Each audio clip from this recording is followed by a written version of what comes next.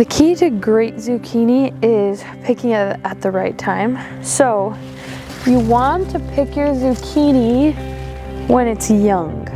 So you want to keep an eye on it because they mature really fast. So you want to pick them when they're nice and small.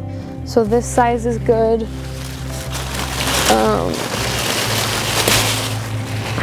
This is a good size.